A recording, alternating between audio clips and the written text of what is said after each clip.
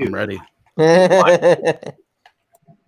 Hello, ladies and gentlemen, and welcome back to Inside Movies Galore. We are about to extravaganza you with another film discussion into the mind of Dustin, since we are doing a Dustin Meet the Cast month here, ladies and gentlemen. And why don't you tell us a little bit about that film that we have just crawled to?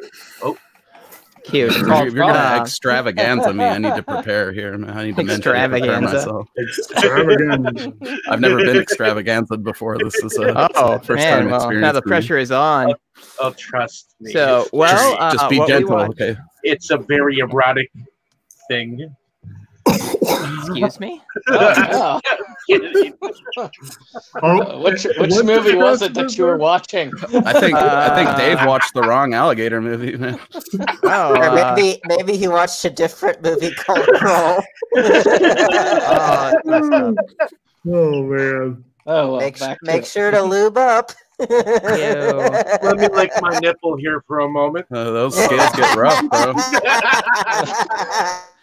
Well, good night, everybody. Now that this thing has been thoroughly ruined. At least I watched the 1980 monster movie classic Alligator, which is about, a giant alligator living in the sewers of either Chicago or St. Louis. It depends who you ask. Mm-hmm. So this is a fairly special movie to me because I saw it pretty young and it traumatized the crap out of me because of a scene that we will almost certainly touch upon. Oh yeah. I think I know what you mean. Traumatized me too. I like how you know right away what I'm talking about. Yeah, it stays with you. But anyway, so the first time I saw this, I was maybe like 5 or 6. And I loved every minute of it until we got to that scene, and I could not watch this movie again for years afterwards. Like I would watch. Well, okay, I would watch it, and then I would change the channel for that part, and then I would come back. But now it's easily one of my top 5 favorite movies of all time, and it's just such a solid, enjoyable movie. So, everything about it works pretty well. The effects are good. And a lot of scenes they used a real alligator, just in super close up, and you can tell when it's the puppet, but for the most part, it works. The story is pretty engaging and actually has sort of a surprising amount of depth, kind of secretly written into it by John Sayles. So, this is John Sayles' work. Yes, love it. And I'm really eager to hear more about that. I was shocked to learn that. Yeah. So there's kind of a hidden class warfare, class consciousness kind of message in this movie. This is confirmed by John Sayles right away, by the way. It's not, weirdo movie reviewer reading something that's not there into it. This was on purpose. So this is Alligator. This is the guy who wrote Matewan about the start of the unionization of the coal. And who did Silver City, which is a very, very political film. Yeah, John Sayles doesn't shy away from these things. Yeah, so the way the alligator's attacks work, I'm just going to jump into that aspect of it. The way the alligator's attacks kind of play out it starts by attacking people in the lower classes, people, homeless people living around or near the sewers. So, first of all, the alligator is first acquired by somebody who's in the upper middle class, and it's flushed down the toilet where it's kind of left to fester in the sewers. And as it grows into a serious menace, it becomes lashing out at people in those lower classes. And if you'll notice the progression of its victims, homeless people are disappearing. The people in charge of the city don't really seem to care all that much. And then sewer workers and police officers and small business owners. It just kind of keeps amping up until the alligator is out of the sewers and it's tearing up a mansion before being driven back to the sewers. So if you crashing those fucking garden parties, man. Yeah. It gets out of the sewers, and attacks a few people in the suburbs, and then it moves and then it heads straight for the mansion of the guy who created it, essentially. So there is, I don't want to completely spoil it, so I'm trying not to give away too much, but it's there, and it's really fascinating. Gonna spoil the shit out of this movie. Well, it's really fascinating. It's kind of like my train of thought can only handle so much at one time. But so it's a really fascinating thing to watch if you're aware of that, like, and to look out for. And I haven't seen this movie, so there's a movie called The Third Man, and there's actually a third man. Yeah, there's a third man. There's a third man reference in this at the end of the movie.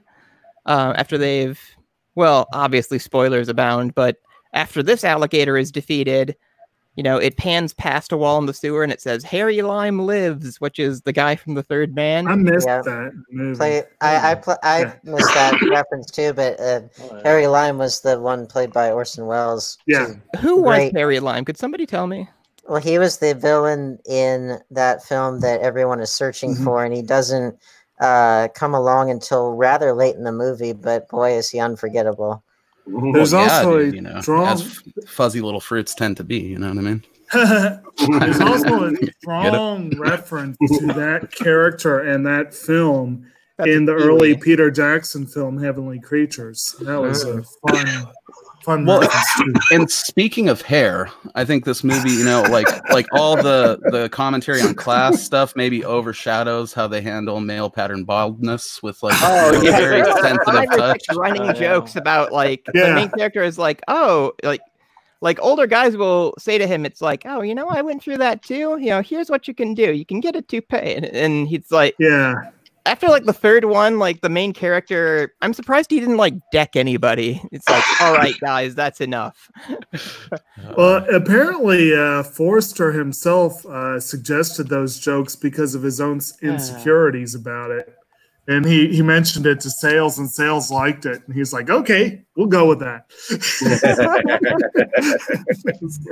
Now, wasn't there something, before we go too much into first impressions, wasn't there something on the commentary track that had something to do with Wisconsin?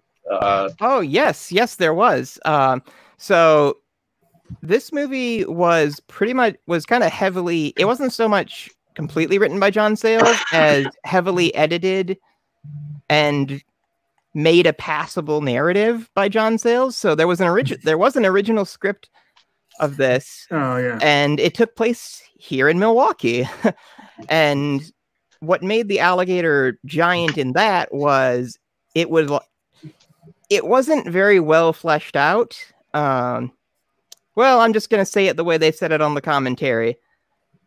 So in the original version of this, the alligator was in the sewers of Milwaukee, and it got so big by eating like the suds from the breweries. Because yes, I was so hoping that's what I'm sitting here the whole time. I'm like, please say it's because of Pabst Blue Ribbon. Because yeah, so I think it actually said in that original script, like, the alligator gets fat, you know, like the residents of Milwaukee off of the brewery. And it's like, wow, guys. Wow. That's amazing. And John Sayles had like kind of like the best rebuttal of that. He's like, you know, and the residents of Milwaukee, I mean, although they are big, and it's like, excuse me? They're not giants. So we rewrote that. And apparently it used to end at like a sawmill somehow, which why would that be anywhere near like inner city Milwaukee? Yeah, there were all kinds of problems with it. It's like, oh, it's an abandoned sawmill. You just like flick a switch and everything works. Like, what are you doing? So John Sayles just kind of went nuts on the script. Yeah. But after I had the bravery to like rewatch this like in full, it became one of my favorite movies. And I actually wrote a graduate paper on reptiles in monster movies, which has been kind of my driving force for creative things I want to do related to science. And that can be read if you search Herpetology Horror Show. That paper of mine is on the Reptile Report website, and I'm really proud of it, and I hope you check it out, because I just love I'll give that a read later, dude. I love all things reptile related, and especially in horror, like bringing my two like hobbies together. I think you linked that to us once before, but I like forgot to bookmark it. So I linked it to you guys again. I think we can probably link it in the comments on this video, right? Yeah, we can definitely link that in the comment of this video. Okay. Just keep studying, Dustin, so we can make our own big giant drunk alligator one day. That's what needs to happen. Yeah, there's even some academic writing on sort of these class under themes. Like I wish I had time to read that essay again, because it's a very good essay. It's kind of long though. It's like 15 pages, I think, which is a lot for academic writing. Well, and for you? Well, non-experiment writing. Well, my paper I think is like 5 or 6, but anyway, so there's just a lot to love in this movie. So it functions on like this deeper level where if you pay attention, you'll notice things like that, and it'll maybe make you think a little bit. Or on the other hand, you can have a beer and just watch it as like an insane monster movie, which it also works very well as. Like the alligator is ridiculously large and it does ridiculous things. Like it smashes through the street in one scene. I think that's my favorite scene. Like it just comes out of the sewer. Like, and if you're a biologist of any kind, it'll probably give you a good laugh. Because yes, while the screenplay may have been written by John Sayles, the film was directed by Louis Teague, who's probably best known other than this for the films Cujo and The Jewel of the Nile, which are both great films, but not exactly high art by most people's standards. Hey, now. Although I did grow up, I grew up with The Jewel of the Nile. I love that one. Anyway, are you ready to do impressions? Oh yeah, I'm waiting for you guys to. I'm waiting for you guys to do your impressions because I have. This movie like excites me. I just love it so much. I've seen it probably 30 times. I didn't have time to finish my watch of it, so I'm just gonna go off memory. So if my train of thought kind of derails a little slightly, like I pause, feel free to jump in, and I'll be able to find my place pretty quick. This movie also excites me, not just because of the Milwaukee angle of it, and I'm sorry to say, I'm sorry to say, but there are fat people here in Milwaukee, so I'm one of them. So, well, after quarantine, so am I. But I relatively enjoy this film. I don't compare it to other monster movies because I believe that this movie is the alligator movie. If you wanted a go-to movie to go see, this was the killer alligator that stalked the streets of Milwaukee. Changed to Chicago. Or Chicago, whatever. Or St. Louis. Or wherever the hell you ended up. Friggin' Shigakwi, dude. We'll go with that. But Saint Chicago. So it also scared the shit out of me when I was a kid myself. I mean, there was the part where you know the newspaper man got photos of the jaws of this thing, you know, and he ended up getting disappeared. And then of course there is the later pool incident, which I'm sure we'll get into. We'll get to that when it happens. But one thing I want to comment on too is we did just do our episode on Crawl, and these are both like very good like reptile monster movies, especially well. These are probably the 2 best alligator movies I can think of. Like if we're talking specifically alligators, not crocodiles, and they're kind of they're on opposite ends of the spectrum. I think, because you can watch this as just like a fun, like popcorn monster movie, or you can watch it with a little bit of that deeper interpretation. Whereas with Crawl is kind of more on the dramatic side, and it has very realistic alligators. And while this movie does use real alligators for many of its effects, the scenes where it actually has to interact with a human are this titanic animatronic crocodile, which it's a very good practical effect, but you can tell, you know? Yeah. I mean, there's a couple scenes where they do it like fucking hard justice, like when you first see it in the sewers. But yeah, after that, you pretty much know that there's just some. I think that's my favorite. I think that's my favorite still from the movie. So they're looking for. They've heard rumors about the alligator, but they don't really believe them yet. So they're just kind of poking around, and they pull out a flashlight and they're checking the map. And as they're kind of turning the flashlight beam around, like in a grate behind them, you can see the alligator, and there's a bit of the light catches its eye, and we get like a red glint off. We get red glowing eyes off this thing for like a split second, and it's so menacing. Are you talking about words fail? Like very early on, like first 15 minutes. Are you talking about like off in that side? Like underneath the sewer in that like culvert. Yeah. That moment creeped me the fuck out because he was just sitting there.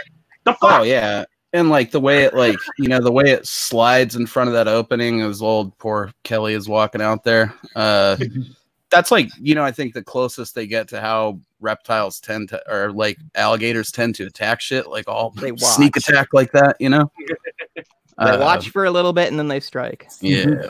I mean, it's not exactly your National Geographic, just chomp the wildebeest kind of a thing. But well, technically, I read a little bit of a book on crocodile attacks, which crocodiles and alligators, similar means of attack. And there was an old saying that was in the book. It's like, the first time the croc watches and you don't know it's there. The second time, the croc moves a little closer and you can spot it. The third time, watch out. And this is on like 3 different days. So like the first day, like the crocodile notices you and it observes you a little bit. The second day, it observes you from a little bit closer. The third day, that's when it's going to come after you.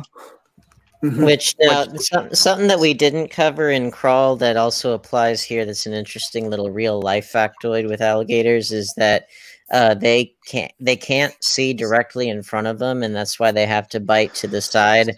And so the best way to avoid an alligator, if one is nearby, is to keep going in a straight line.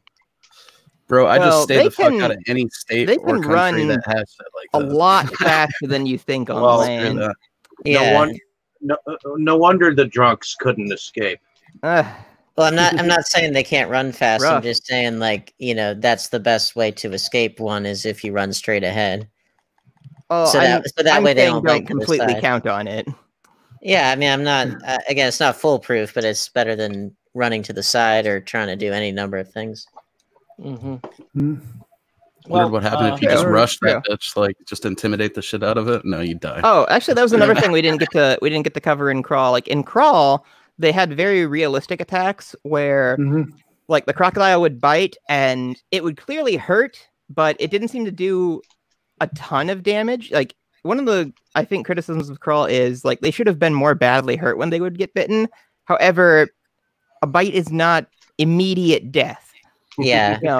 Well, and I did like that they did the literal alligator death roll in there, which again, that's a real behavior that they do. Exactly. Whereas in this, the alligator bites you, it's immediate destruction. Yeah, well, this thing is like, this thing is basically like vengeance. Yeah, I mean, this thing is one step short of like a Crocosaurus or something like that. Deinosuchus. That too. Yeah, I'm down for all of that. Deinosuchus is a prehistoric crocodilian that's about as big as. So in the movie posters for this movie, it's the movie posters for this say it lives 50 feet beneath the city. It's 35 feet long. It weighs 2,000 pounds, and it's about to break out. It would weigh a heck of a lot more than 2,000 pounds. Yeah. And 35 feet long is what that prehistoric alligator, crocodilian. Crocodilicus. Deinosuchus is pretty close in appearance to a modern alligator, so that's kind of why I use that as a parallel. I just like the word, honestly. I'm a teacher. So I think a cool word to say. I think I cut you off there, Brandon. I'm sorry about that, bud. I got excited and ran you guys over, so you guys talk for a bit. My first impression of this, getting back to first impressions is actually on this show, because it was Dustin that first brought me to knowing about the film. I read the article that you wrote, and so I wanted to see it. And then I tried to say, okay, so let me see if I can find it physical. And then I saw, well, I guess I'm not going to see that anytime soon, because the only other way I could see it was on YouTube in a very blurry screen. It's like, well, eventually he's going to suggest it for the show. And then Dave, or he will be able to provide me with a nicer copy to watch than what I can get. And but we still ended up watching that YouTube. Yes, we did. Kind of blurry YouTube video instead. So my first viewing of it was not very good on the visual. It looked like somebody had thrown water on the camera lens through most of it. So maybe that was appropriate for what we were doing. So first impression is it did remind me a lot of Jaws, a lot of that. And I had a lot of problems following the plot at first, but I feel like I need to see this multiple times in order to truly understand it. I can send you a copy of it after the show if you need. So first impression is I need to probably watch this again, because I don't feel like I got as much out of it as I should have. Yeah, well, that's basically how I felt about it too, and I don't think the YouTube video thing helped any in that regard. But like I noticed a lot of structural comparisons to Jaws, and obviously the timeline adds up as far as that's when the Jaws ripoff started to started to enter the marketplace. Now this is definitely among them, yes. Oh yeah, well, and again, I would like to see it again, because I totally didn't pick up on the things that you mentioned. Not to say that they're not there, because I'm sure that they are, especially since he explicitly said so. But yeah, like at the time, I was just like, I didn't really see. I also went into this thing totally blind. Like I didn't know anything about it. I just was like, okay, alligator, boom, and so it. Yeah, alligator, boom. Exactly. Which I mean, I didn't. Yeah, it is what it is. It's a pretty giant alligator. I guess like in my head, I was sort of like, well, I'd love to see something along the lines of like what say Crawl gave me, which is alligators that really did behave like alligators and were that size and everything. Now this again, this is what happens when you go in blind. This one was as if you took a slasher movie and put it in the arms of an alligator. Well, that, or I was gonna say like this is more like a steroided up alligator. That's like, this is more like you said, like a monster movie that has a abnormally large alligator as the monster, and it is a killing machine. Yeah, well, exactly. And to do something like convincing like Crawl back then, they probably had to shoot it like that movie Roar or whatever with all the lions and shit, and someone would have died. Yeah, there's no way they could have done a movie like that back then, and that's I understand that. It's just more so of like at the time I said, okay, it's called Alligator, and I guess that based on just that title, I was expecting something a little bit more reasonable, of a more reasonable scale. It wasn't Crocosaurus, it wasn't some kind of cheese-tastic title. It's like, it's just the word alligator, and so it leads me to believe that it's meant to be taken somewhat seriously. But I think if you're looking at it through the, like you said, the steroided up monster movie alligator equivalent, if you're looking at it through that paradigm, then you can definitely get enjoyment out of it. I didn't know what to watch it both ways. That's part of the appeal. Oh yeah. Well, I would like to see it again, knowing that subtext is there. I don't think watching the YouTube video helped anything, and I did notice more. I did notice more of the Jaws ripoff elements in terms of characterization and structure. And I imagine some of that was just, well, marketplace necessity. This is a big movie, let's copy it. Which that happens all the time. But what are some elements that you think that this movie ripped off of Jaws? Oh well, Robert that's quite Forster, sweet. our main characters, obviously our Chief Brody equivalent, Right, and right. you know the Matt Hooper equivalent is a female this time. Yeah. But Richard we Dreyfuss got is a lot hotter this time around. yeah, exactly. Well, and I don't recall there being like a seasoned croc hunter that could have been the Quint equivalent. No, yeah, he was at the Yeah, end. He was that there was Oh, there was? totally there was a Sort big of. game hunter character. How'd you miss? Yeah. Yeah. How'd He's you that miss crazy Brock? dude from Above the Law who's like Brock. shooting fucking Steven Seagal up with the truth serum and shit. Like Oh, I was okay. freaked out by that dude since Oh, then. yeah. So. Brock Yeah, just I shows could- up. I'll shoot the alligator, and then Oh, he like, that dies like guy, a yeah. punk. Yeah. Yeah, And it that basically guy, eats okay. them just like in Jaws. Like And, Yeah, in yeah, Jaws. yeah. Okay. This is just a thought. I don't know if this is true or not, but in a sense, turning the Hooper character into a female that romances the main character may have been a sly reference to the Jaws book. Yeah. Because in the book, Hooper had an Probably. affair with Brody's wife. That was something they Ooh. left out in the Ooh. movie. Yeah. Yeah. For the Well, book, so- the book is not as good as the movie. Oh, I'll tell you what, oh, though, man. Much darker. speaking of the Jaws book, there was a corrupt politician, and there was even an organized crime Exactly. Yeah. connection, But- which that's but- directly from the Yeah. book. But here's okay. From the way that Dustin introduced this movie to us, and that Milwaukee reference, if you look at it from that perspective, you can think of this as a political grab at the politicians in Milwaukee, and possibly a stab at the corruption within the political endeavor. You Yeah, would know sure. that more than I would. Yeah. I don't live Well, there. the Milwaukee part was cut out. The Milwaukee part was cut out by John Sayles to be more like Chicago, which I think you can definitely make a statement about Oh, yeah. Chicago politics. Oh, I think yeah. even more so than in Milwaukee. Well, I was going to say, Chicago- Chicago politics are a bit more notorious for corruption across the decade. Yes. I mean, the And, Milwaukee politicians I know are pretty cool. In Chicago or in Milwaukee? In Milwaukee, Yeah, I mean, I was gonna say out of the two, I think Chicago would most definitely have the more notorious reputation in that regard. But it's one of those.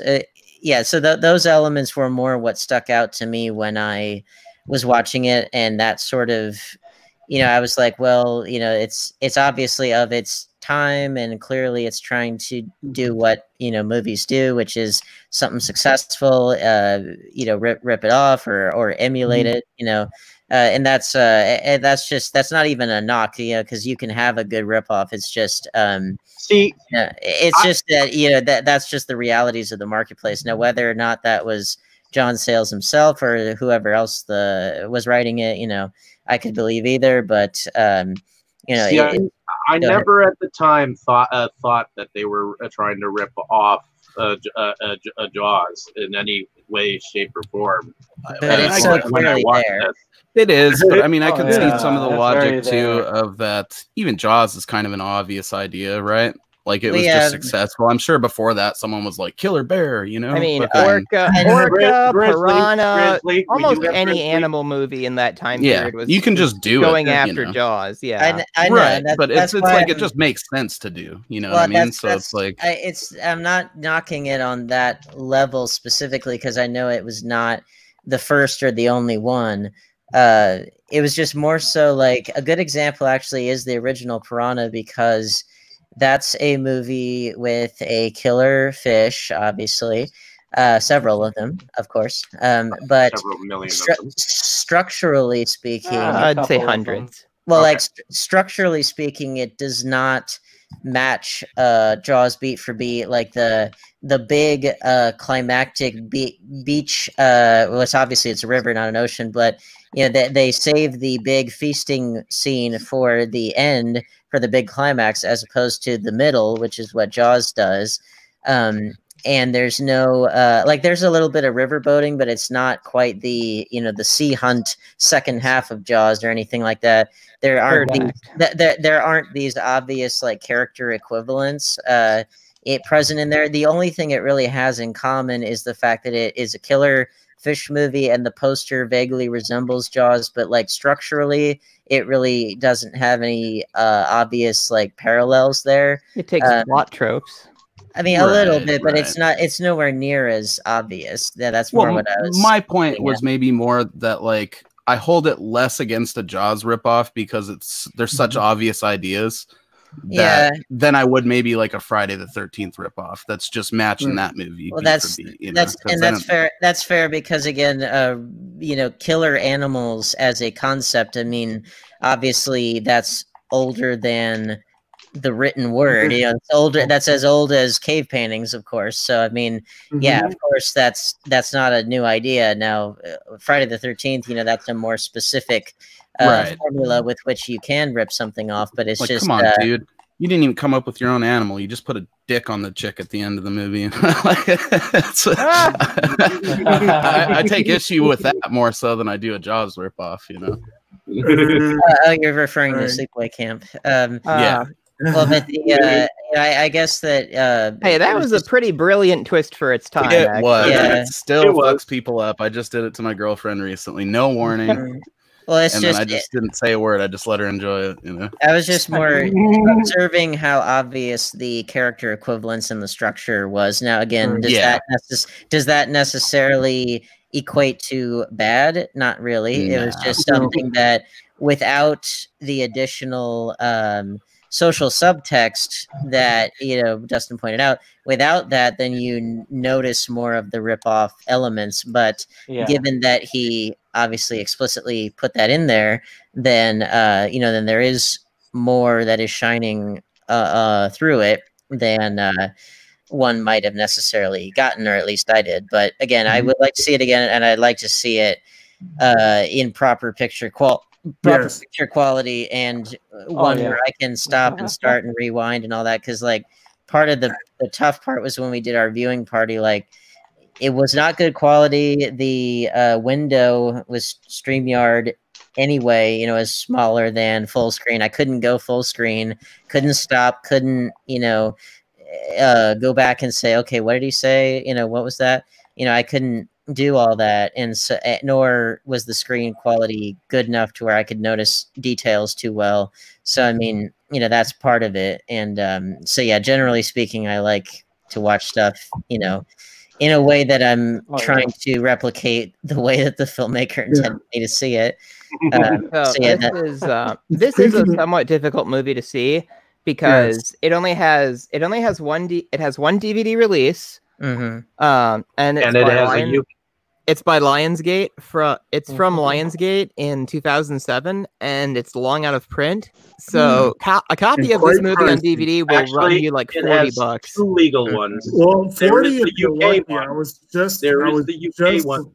There are imports too. I was just looking on eBay just out of curiosity, and 40 would be a bargain from what I can tell. Oh my god. It seems to be running more like 60 to 70. Oh, it's up there in that Godzilla versus Biollante territory. Well, it's because Lionsgate is really stingy with their titles, and they refuse to release anything in their vast catalog of amazing stuff. They're really stingy with what footage you can use in a YouTube video too. If they had put Alligator and Alligator 2 on a Vestron video, oh god. That'd be awesome. They would have sold. I don't think they would have sold 1 million copies, but they would have sold like 100,000 easy. I think this would be a prime. This would be perfect for Vestron Video Line. Yeah, I was going to say it'd be or Arrow for a Shout release or something. Yeah, Arrow. Oh yeah, Shout. Anybody. Shout. I've been talking to Shout for years about this. They say Alligator is one of their dream titles, but Lionsgate just refuses to let anybody touch it. Fuck it, give it a Criterion, man. What do they think they are? The mouse? Well, I don't pretty much. Yeah, I have probably a negative opinion of Lionsgate. They are the mouse now. Well, they're probably trying to hold on to whatever they got because from what I understand, Lionsgate is looking to be acquired by other companies, and they're different. Well, I think Buy it was, Lionsgate, Shout Factory. Do it. Well, I think it was. Well, I think Amazon. You will make $1 was billion one of- in At Blu-rays. least make a deal with them or something. I think you know? I think Amazon was looking at buying them, but I don't know what came of that. Because obviously they got their hands full with the AMC theaters and stuff. So I mean, I don't know if anything was coming of that. I know that there's several buyers interested, but I know that Lionsgate, just as an entity, is looking to be acquired by someone bigger. Because personally, Lionsgate has great releases. It just drives me nuts how difficult it is to get their titles like on home video in like the formats that I am used to and prefer. You know what I mean? That and some of their at all first of their stuff is bare bones or that and some low of their quality. their Blu-ray transfers or sometimes their 4K transfers, you know, like when they first come out, they aren't necessarily of the best quality. Then they have to release another edition later that actually has a good print transfer. Fixes it, exactly. With the Total Recall one is the good example of that. You know. So now, Jake, my boy. Yeah, my boy. Sorry, Jake. Connect with me. Jake, yeah. What were you saying? Jake, Well, what was your impression? What were your first? Yeah, that's I'm what trying I've to let been him trying say to what he's interject gonna in say. 10 minutes. Yes. Yes. Yeah, Jake. So, and along those lines, my impressions were colored by the extreme difficulty of this title. I hadn't really looked into acquiring it beforehand, so I wasn't sure. I just learned all that. But I ended up watching the YouTube link, and yeah, it's a crap transfer. It really is. That whole scene you were talking about earlier where they're in the sewers, I caught the broad strokes of that scene. Let's put it that way. I did not get details, so I didn't really get the impact that you apparently did with that scene. Well, let me tell you something, buddy. The DVD is not a whole lot better. It's not. Okay. Well, it's got to be at least a little better. Oh, it's better. It's just not perfect. And as far as I would have liked to see it full screen because I mean, StreamYard wouldn't let us do full screen. Well, Dan, I was about to say I did have that option of going because I wasn't able to join you guys for the viewing party. I watched it afterwards, and I had the option of flipping back and forth, and I ended up watching it smaller because it just looked really blurry if you blew it up. Like, I mean, you didn't really gain anything by doing that. No. Yeah, so it was unfortunate. But in terms of the overall impressions of the movie itself, I found it very enjoyable in a sense, a little cheesy. I mean, you know, but it overall, I was fascinated by the pedigree. I mean, utterly fascinated. When I learned John Sayles was attached, I was utterly fascinated by that. And I like Robert Forster, the late great Robert Forster. He's always an enjoyable actor, and it was nice seeing him in this. Much younger than I'm used to. Much younger than I'm used to. So that was kind of fun. And Robin Riker, who plays his co-star, was very cute. It's too bad she was so blurred. A lot of that's down to screen issues, my dudes. Like, you're watching it on far newer screens than a VHS rip should be viewed on, for one thing. I just found one that was 480p. Watched it on my old monitor over here. It looked basically like I remember it looking on tape, which it obviously isn't, 4K quality or anything, but it was pretty crisp as far as the VHS rip goes. But I watched a lot of tape, so that's not like out of the ordinary for me. Yeah, that might have been an issue for me too. Is that I intentionally got a computer with a really high quality screen. It may have suffered by comparison. The rip I watched of Crawl looked great. I mean, yeah, dude, that makes a huge difference because like a lot of the Mill Creek multi-packs, if I watch them on my TV, the digital copy we gave you, calling it a rip makes it sound illicit. The borrowed. Well, the one I watched on Epix now, that's how I watched Crawl, and obviously that was streaming and it looked great. It was think it was actually in 4K, and I got to watch it, with my 4K Amazon Fire Stick on my 4K TV. So it was pretty stunning to look at, and that movie did have really good cinematography, and that was partially a problem with the transfer of Alligator, but also I think just technically speaking, like, I love stylishly dark films. That this, like in the sewers, especially, like there were moments where it was perhaps a little too dark to where you couldn't figure out what was going on. But again, a lot of that was probably the transfer's fault, or the fact that we were watching it on YouTube, on StreamYard and all that stuff. So it's like I would love someday to not only get a proper transfer of it, but be able to watch it again with all the knowledge and with being able to tell what everything is and, all that stuff. Yeah, and like I said, my favorite, like, quick scene, too, in the sewer where you just barely see, like, the alligator, like, and just the red of its eyes. That probably looks horrible on the YouTube, and I bet you totally missed it. I remember that, but I remember the movement of the gator. It would look better. I was digging on all that shit, man. I mean, and like I said, I think it just being in a, I'm no like screen scientist, but it's pretty proven method with the shittier screens. So not that you guys necessarily have an option for that, but I will say that in terms of VHS rips go, we were blessed with one of that clarity. You know what I mean? It could have been a lot worse. But what were your overall impressions despite the quality issues and shit, Jake? I mean, just, as a whole. Oh, well, I mean, like I said, I thought it was pretty enjoyable. It was interesting. It was, I watched it after I watched Fury, and it was definitely a more entertaining film and upbeat film than that one was. It was, and again, little things, the people involved. I get a lot of amusement out of that and interest out of that.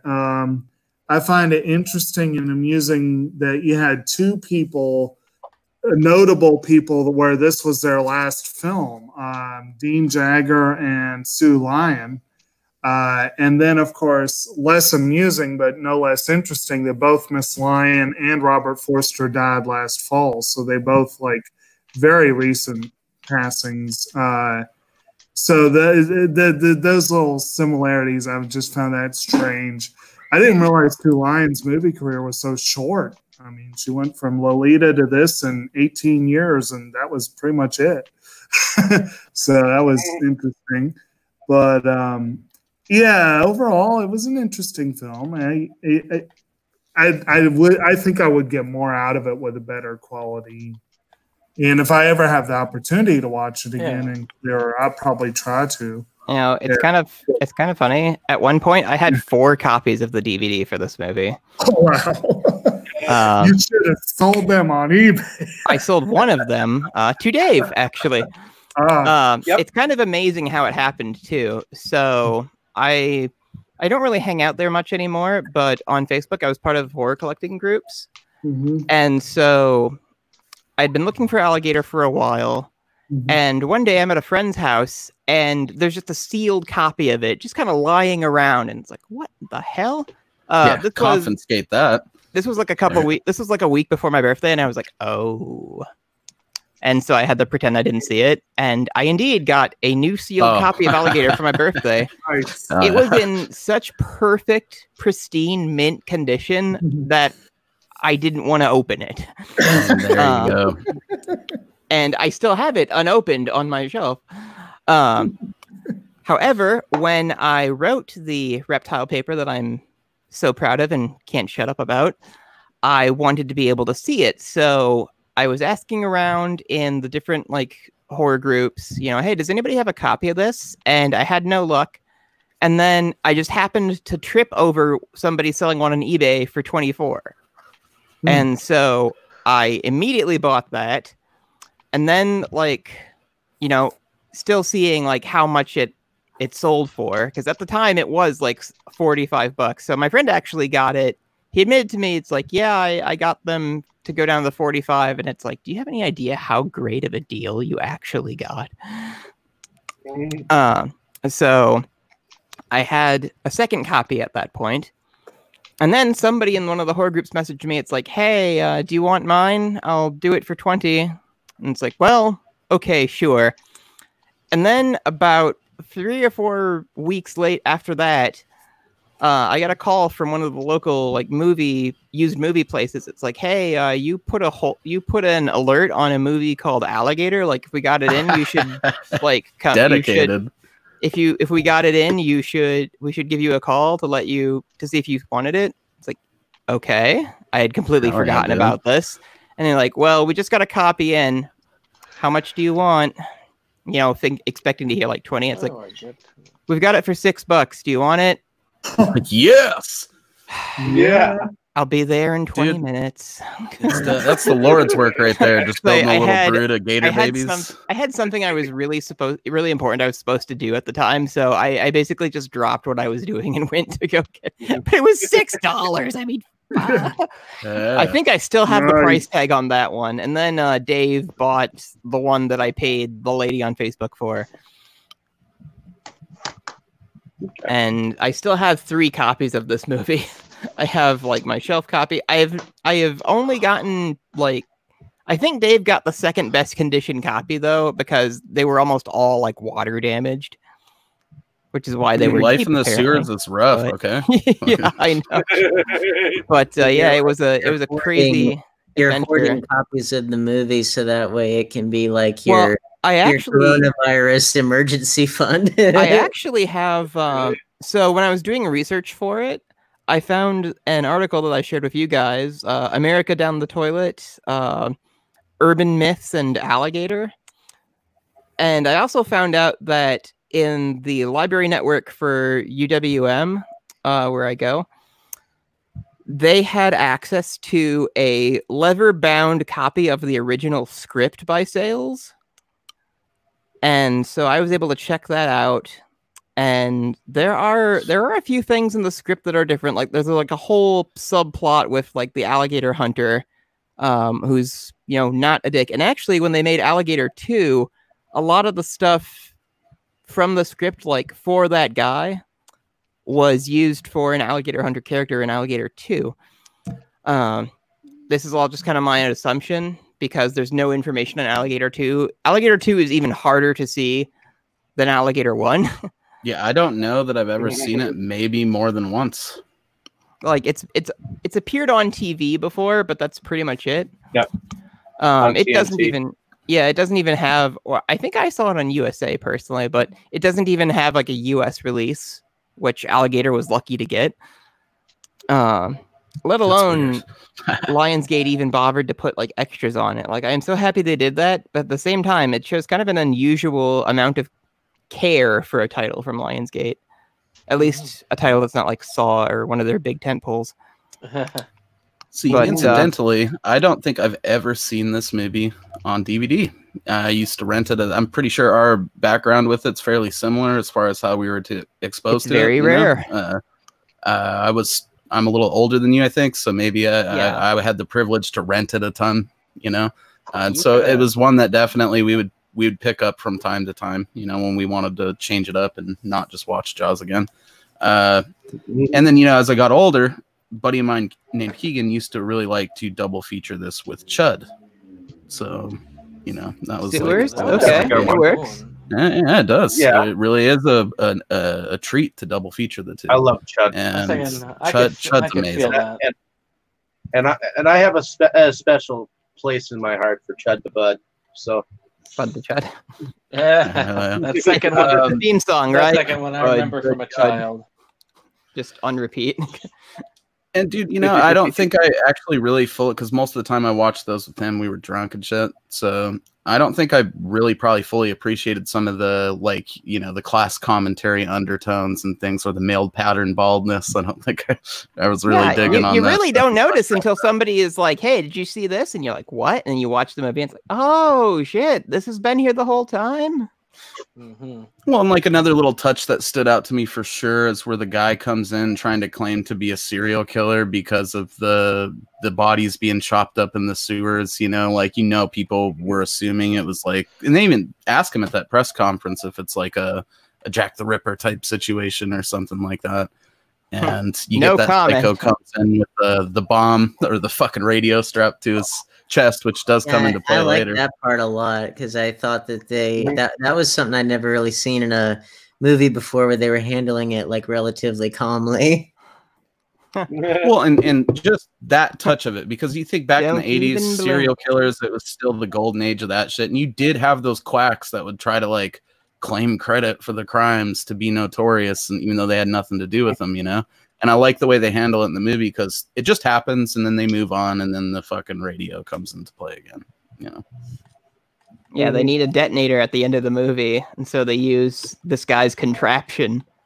Like, they just steal it from the evidence locker. It's awesome that they don't come right out and explain why the wacko was trying to claim to be this serial murderer, because it was a common thing back in the decade, you know? So I thought that was like an interesting, subtle thing I took away from it this time. But overall, like, you know, I would echo the same sentiments as Dustin. It's just a rad beer and popcorn movie if you want it to be that. You know, if you want to look a little deeper into it, there's some more there. And in terms of the cast, I think it's a pretty flawlessly cast. Everybody does a great job. I don't think that the police chief guy is the cheesiest character. Everyone else is fairly convincing to me, actually. Even the crazy mother. Sipping her tall boy, and like, what the fuck? He ran out with a knife. I ain't even gonna go after him. That kid was a savage too. Actually, my favorite character in that is the pet store owner. I don't know why. I saw like shades of Betty White at the end of Brandon. Lake Placid. That guy was evil, selling puppies to the fucking mad scientist. Yeah, but he would feed the alligator. He's selling them as pets. Like, he would feed the alligator though with the dead bodies. Oh, okay. I see where you're going with that. I got He's still an animal person. The Bill vibe in that beginning part with you know, making the you know, getting the animals for experimentation purposes. Oh, he talks about cutting their larynx and shit. Like, yeah, exactly. I feel like if I watched this with my girlfriend, she'd be mad at me before we even got to like any of the that guy, shit, you know. Well, hey, that guy gets one of the nastiest deaths in the whole movie. So indeed, justice is served. That dude, that scientist. I don't know if you guys have seen Blood-Sucking Freaks. Yeah, I have. I don't know if it's the same dude. I didn't bother to look it up, but it looks a lot like that doctor in Blood-Sucking Freaks that's like sucking the girl's brains out of her skull with a straw. I saw it on Last Drive-In. That was a oh my. Oh, I love it, dude. I love every bit of Blood-Sucking Freaks. That dick sandwich at the end. If you look closely in the fucking crowd, there's a girl with a fucking dick and a hoagie bun. Like, it's just one of my favorite little close up on it though. Like, it's pretty. They do at the end, and a lot of people miss. That doesn't register what it is, man. It's on my T-shirt for it too, but it's like done in such a way where, you know, unless you know what it is, it just looks like she's holding a sandwich. I love it. Yeah, I like how was that Jericho who was on Last Drive-In? He's talking about, it's like, you know, I love this movie, but what kind of makes, because it's ridiculous, but what kind of only makes it bearable though, with like the violent stuff that they show, is that like the actresses are really bad. It's like, you know, we're turning the thumb screws, and they're like, ow, whereas like, you know, if Rob Zombie made this movie, like, you wouldn't be able to watch it. You would pass out. And it's like, yeah, that's oh man, Sadu too. That main carnival like magician dude. The dwarf. It's a good one. If you haven't seen Blood-Sucking Freaks, fuck with it. It's fucked up. I wouldn't call Blood-Sucking Freaks a good one. Hey, so, you know, if you want like a really gross exploitation movie, Blood-Sucking Freaks will end you. I personally didn't like Blood-Sucking Freaks, so I just wanted. I love it. I love the sadisticness of that Sadu guy. I love the whole comic commentary on how if people think something's entertainment, you probably could kill someone in front of them, you know.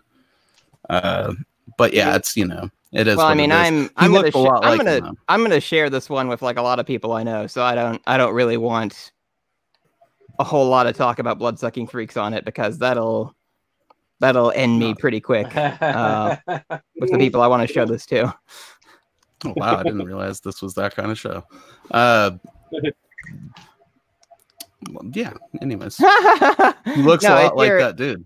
He does look a lot like that dude from Blood. They're just movies, people. These guys aren't obligated to like what I like, you know. Dustin doesn't need to endorse something for me to like it, you know, or vice versa. I mean, it's, you know.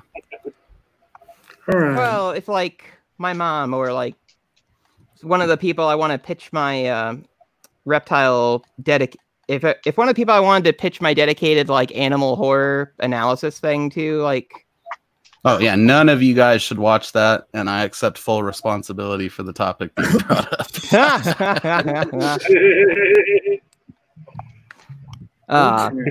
No, I'm throwing my best effort into this one here. So I want to try to keep digressions to a bit of a minimum too, as I extend the digression like an idiot. But no, he definitely does. Actually, I think you might be right. The more I picture that character in my head now, it might be the dude. I didn't get a chance very well to look could it be. up. But even better that the alligator like fucks him up. Yeah, he was a twisted piece of crap, and you know, the movie that shall not be named. Anyways, whose impression was next? Did we get everybody for impressions? Yeah, we went through them, bro. Touched on a lot of good stuff along the way too. Yeah, I think Dave was second. Okay. So yeah, I think we got everybody's first impressions. All right. Yeah, and then like with there's just so much enjoyable stuff in this. You know, like it busts the pet shop owner when he's down, you know, dumping the corpses, and then the investigation leads our main detective to the pet shop owner, who he's able to trace back to the lab where the doctor works. And then there's this whole conspiracy involving the mayor and the owner of the chemical company. And the reason the alligator is huge is because the pets that they're dumping in the sewer are pumped full of experimental growth hormones. Like there's a the old lady. Yeah, there's a nice scene where this old lady is like, "This looks just like my dog. Like this sweater fit her last month when she disappeared." And it's this tiny sweater, and this dog is enormous. Well, and one thing I never really thought of before, but like she talks about how the dog just randomly disappeared. The cop, when he's buying the dog, says that his dog just randomly disappeared. And they're all clearly from the neighborhood, because you're not driving across some metropolitan area or whatever to buy a fucking puppy. So obviously that dude's stealing their dogs after he sells them to them. Exactly. Yeah. So, which is why, you know, he deserves to get alligatored, and he does spectacularly. So there's also a joke in there too, like when they find when like his parts wash up. Oh yeah. It's like, you know, we found another body. You know, he was wearing alligator wingtips, because they find like his foot, great. And it was like But anyway, so after that, you know, the cops go and they check out the sewers. Our Robert Forster's partner gets eaten, and poor Kelly, man. Yeah, he was just starting to like him too. In that scene where he gets pulled away, you could tell that guy, like, he really acted out, because we kind of glossed over how previously his partner had been killed, you know, and there's that reporter that keeps making the digs at him about it and stuff. And that scene where poor old Kelly gets ripped away, you could see it on that dude killed it. With you see it on Robert Forster's face. It's like, yeah, no, all not over. Again. And he's like traumatized. Like that, we come back to him like in the hospital. It's like, where am I? Oh, it's been a couple of days. Well, you emerged from a manhole and just started screaming about alligators. Yeah. It's like, well, I wonder why. I almost made a post on Facebook like, man, I really hope one day I get to emerge from a manhole and scream alligator, because it just it just seems like a good bucket list thing. You know what? That'd be pretty fun to watch. I somewhat enjoy the fact that somebody put a rubber alligator in his locker too. Oh, the cop gags. It's like with the condoms and Lethal Weapon, you know. Oh yeah, that was a great little moment. So after that, the reporter goes down to the sewer to like look for himself, and he runs right into the alligator, and he gets owned. But at the very least, like, his camera survives. And so pictures of the alligator are in the paper, and everybody knows about it. And then there's kind of like an alligator hysteria. Like there's a guy selling like rubber alligators. It's like, see him. What's the? I don't remember what the beginning of the line is. He has like a jingle that he's trying to sell like these toy alligators. See him shake, see him wiggle, make you laugh, make you giggle. Yeah. I want to know how they got them so quick. They just like well, they're just like dollar store toys. Yeah. Yeah, I mean, not, you know, this isn't meant in any kind of like humorous way, but Chinatown, bro. That's where you go to get stuff like that. I mean, you know, these flea market guys people do it all the time. Yeah, these guys knew what to do and when to do it. I mean, they were just like, yeah, we're going to make sure that we get this stuff, and we're going to sell a boatload of alligator stuff. Oh yeah, and I think the best part is some guy who tries to sell the cops a baby alligator. Oh yeah, You know, what started this that. entire mess? It's like, hey pal, look what I got. And he shows him the baby alligator. It's yours for 20. And he just kind of like puts his arm around him and like steers him into like the uniformed officers. And he's like, hey, you want to do me a favor and book this guy? Hey, what for? For being a creep, possession of an endangered species. And like as he's being like cuffed, he's like, this is an attack on the free enterprise system, communist. And I love that line so much. I did enjoy that, especially like, even though I have some serious issues with the way the Endangered Species Act is enforced. The concept is there for a reason, and so I definitely enjoyed that scene because it's like it's the whole principle of like, okay, I need some quick cash. What am I going to do? I want to rob the donut shop next to a police station. You know, it's that sort of thing almost. Communist. It's like, hey, you're not letting me break the law. Communism. Which is arguably how most people unironically use communism nowadays. Yeah. Oh yeah. Like, hey, I wanted to be. Hey, why can't I dump this toxic sludge in the river? Communism. Right. But that's one of my own digressions there. But but that's just that whole scene. And then like that's where they really start taking them serious, you know? Like before that, everyone's kind of like alligators in the sewer.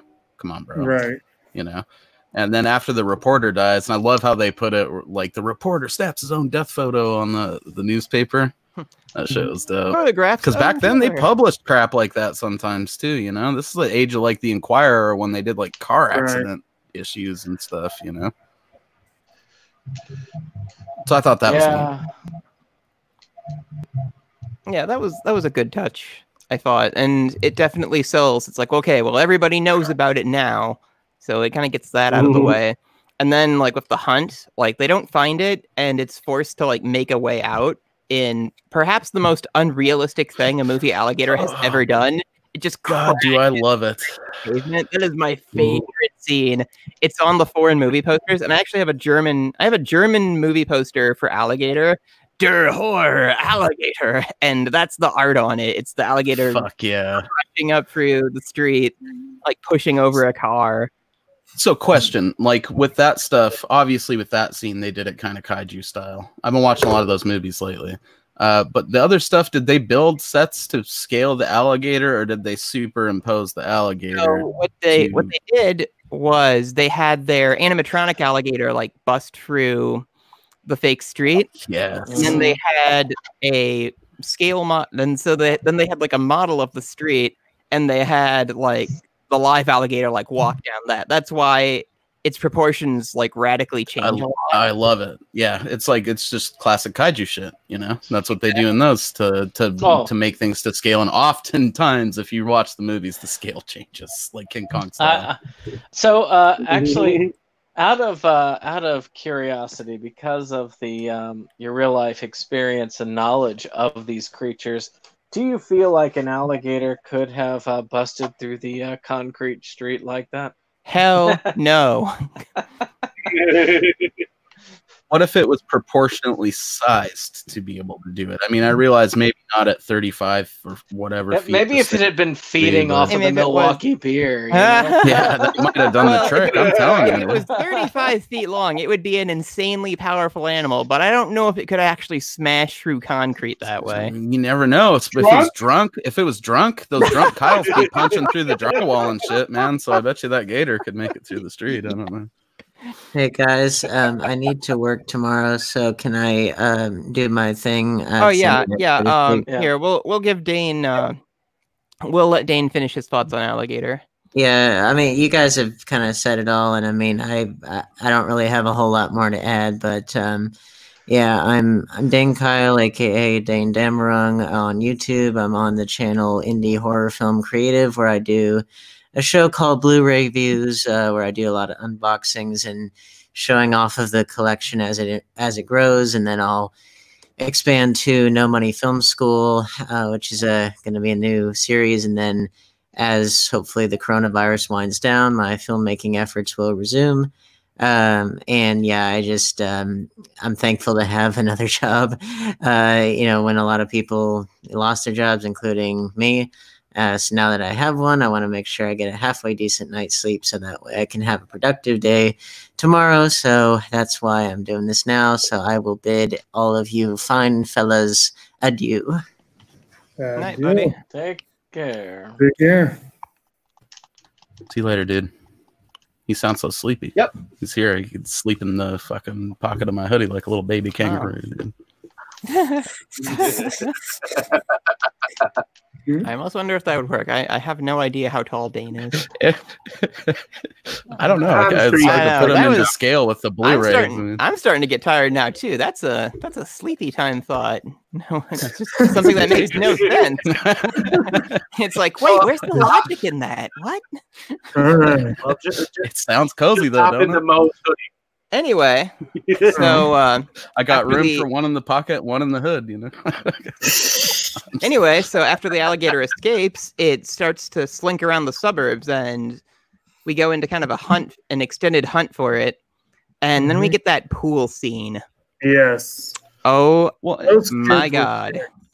and at this point, Robert Forster's character has been, I think, taken off of the case. Like, You're you off the know, case, David. Yeah. the hunter from fucking Jumanji comes in there and takes the case from him, and then he's running around like trying to hire local youths to die in the sewers, you know. Yes. We have Henry Silva as Brock. He's an interesting character because He's just like a douchebag big game hunter, pretty much. Like his character is very stereotypical, I guess you could say. And he's pretty much there to just, be overconfident and die. But that's what makes his character fun, because it's like, I know what I'm doing. I'm awesome. It's like, no, Well, it's just owned. it's kind of a stretch because, in what I'm reality here do to the police of a major city hand the investigation over to a fucking big game hunter? I mean, True. The snake lady made sense calling in a consultant, but like, what? You take the main detective who did the whole thing off the case? That doesn't. Well, because he was starting to connect the actually the scene where where the detective is fired ties into the investigation he's been doing. Oh, okay. He's figured it's like, hey, Chief, I got the goods on the alligator. The mayor and the big guy at Slade Pharmaceuticals, like, they're up to their eyeballs in it. Because he's figured out, it's like, oh, the reason the alligator is big, the growth hormones that they're dumping in the sewer from those animals. Right. And the big, huge corporation and the mayor, I mean, they like literally and figuratively run the fucking city. So it's everyone's job's on the line kind of thing. Exactly. And so that's what gets him fired. So, but I think the pool happens before Brock gets nailed. See, that's the thing with the pool incident. You kind of expect it, and yet you don't really expect it because you know that he's living there. It's very graphic. He falls into the pool in daylight, but now that the party is going on, when the kid gets pushed up on the fucking thing, and he gets pushed off. There's a little kid's birthday party, and he's dressed like a cowboy, and these other kids are playing pirates, and they tie him up and they make him like walk the plank. But the little kid can see the alligator in the pool with its mouth open, and he's going, no, don't do it. And they just push him in, and the alligator just kills him in like a giant spray of blood. And my mind was not ready for that when I was a little kid. Man. It's like worse than blood-sucking freaks fucked up, actually. Dude, honestly, it is. Go ahead, sorry.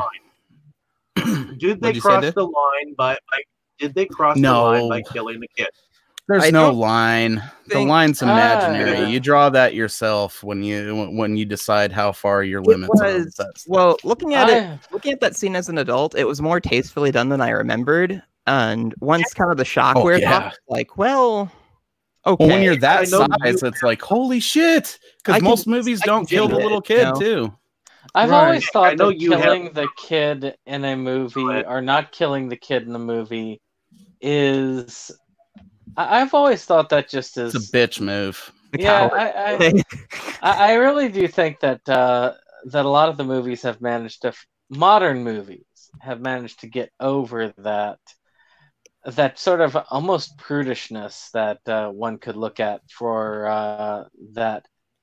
I mean, that's how a joke, of course, like the one in something like Feast, for instance, which one of these days we'll have to cover the Feast series. Mm-hmm.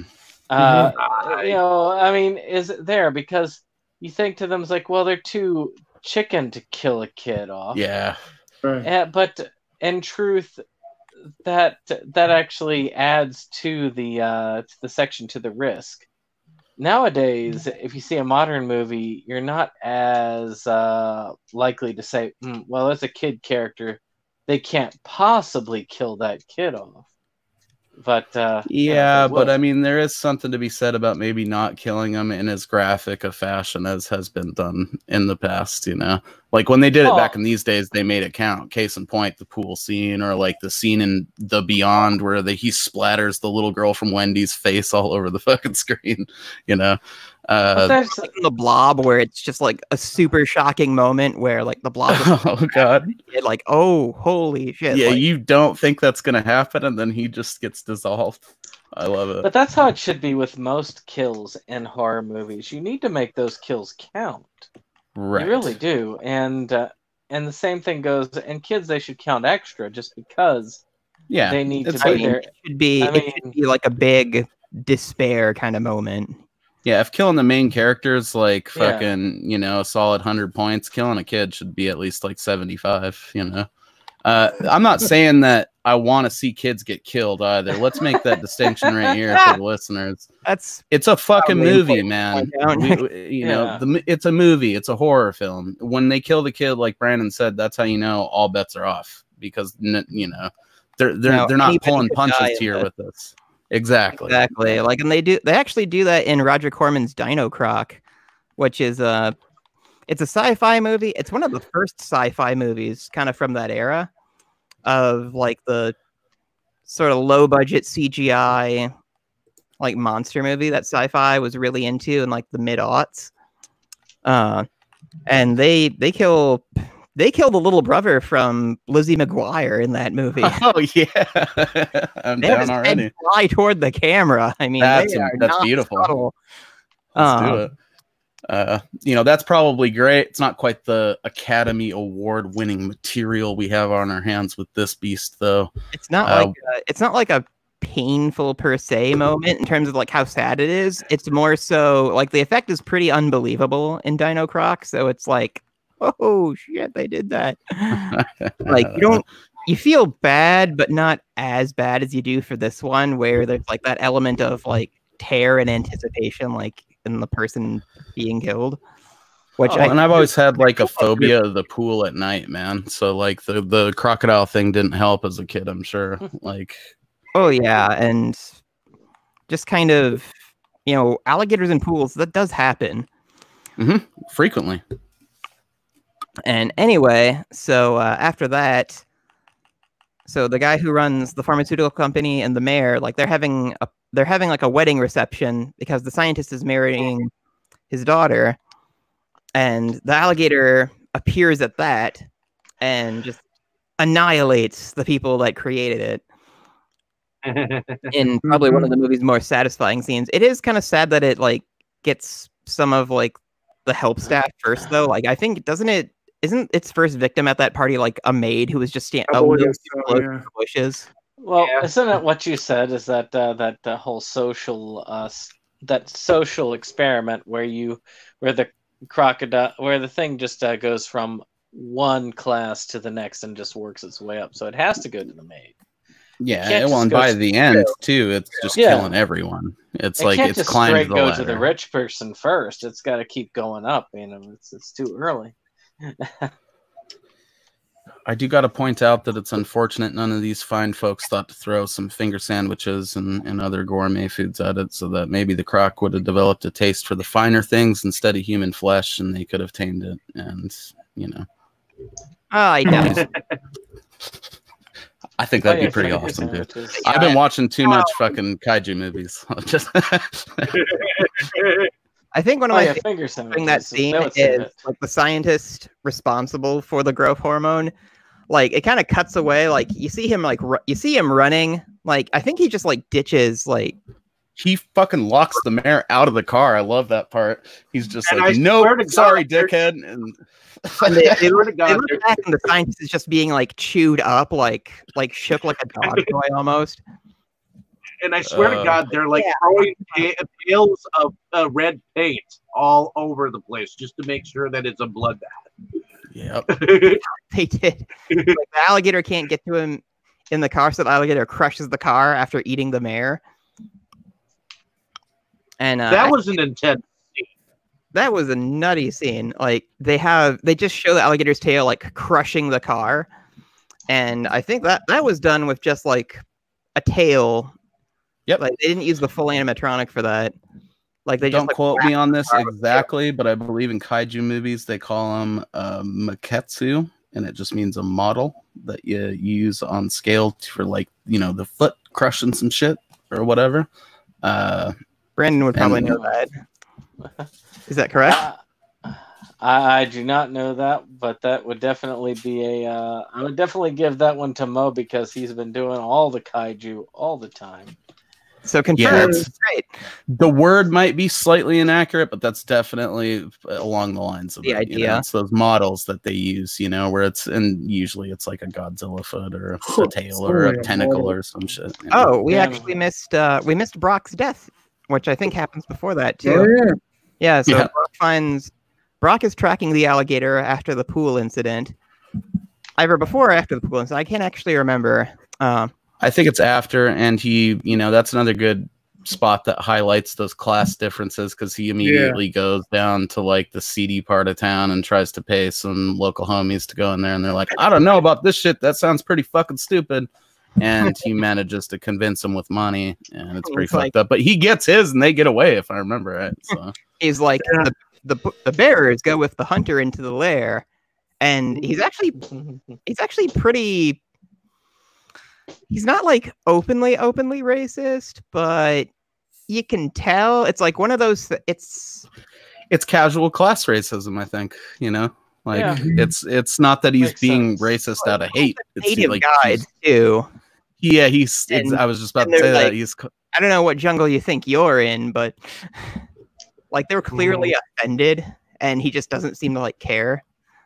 Well, he does that, I'm sure, on all those big game hunts where he goes to the village and he's like, you don't necessarily mind that he dies, because fuck this guy.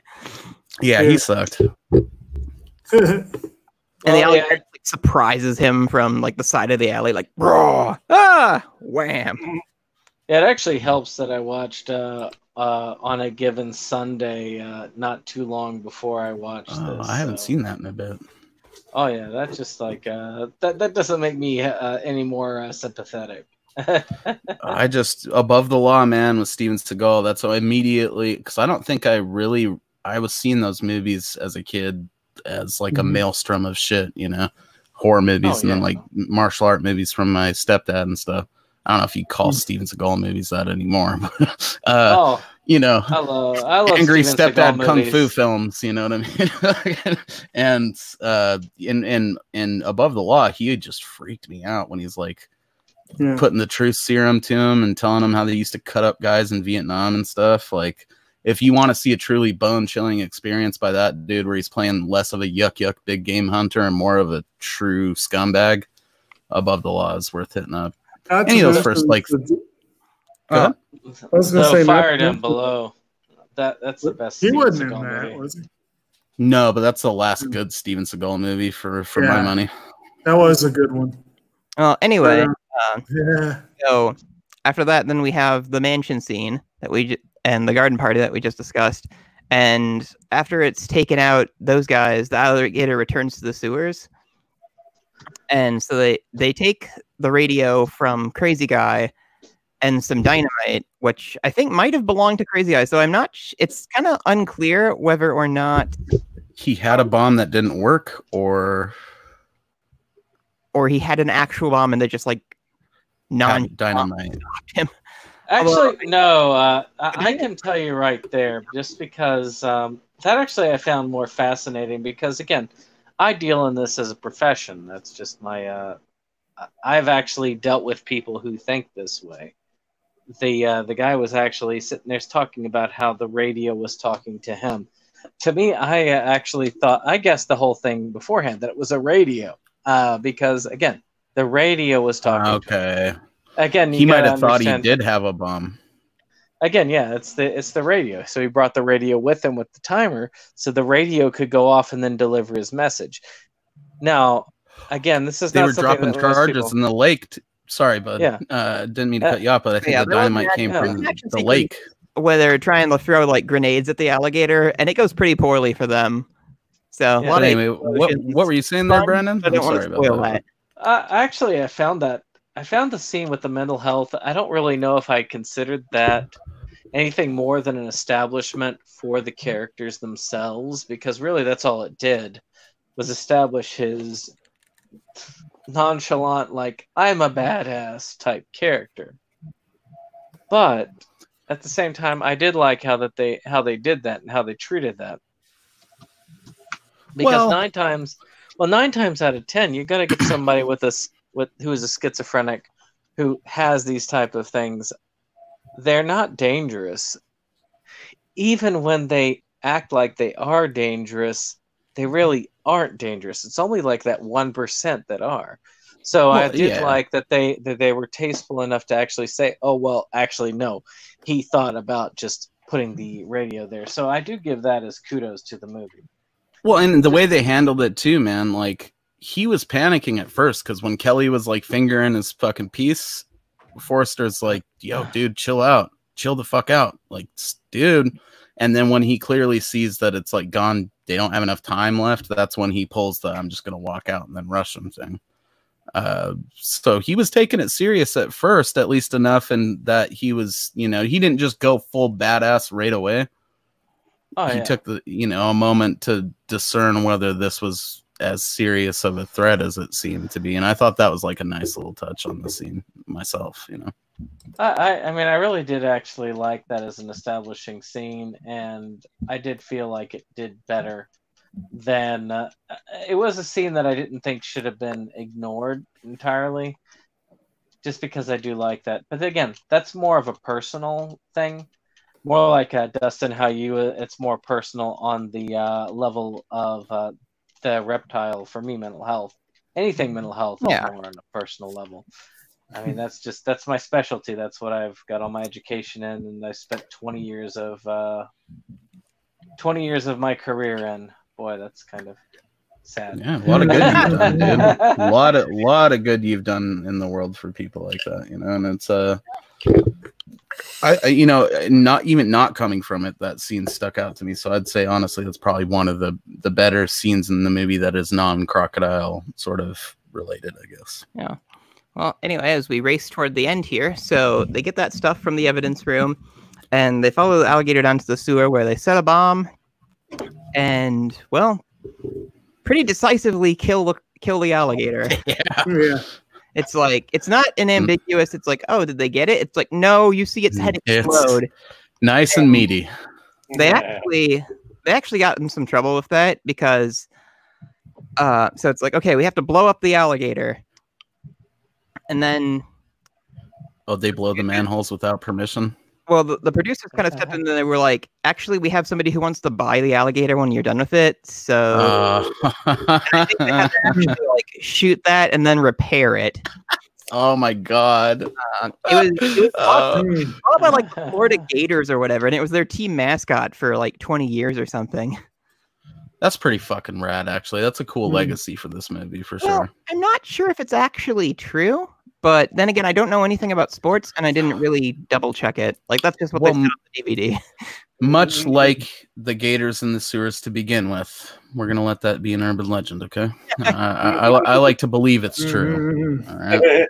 I like to believe that it's true about the alligator drinking beer from Milwaukee too. So it's true somewhere. I'll guarantee you somewhere some badass islander guy is feeding a gator beer. Like, it's just a thing that's happening. Because the final shot of the movie is another baby alligator plopping out of a pipe into the sea. And again, Betty White is feeding it. And I've been so radicalized by this current year.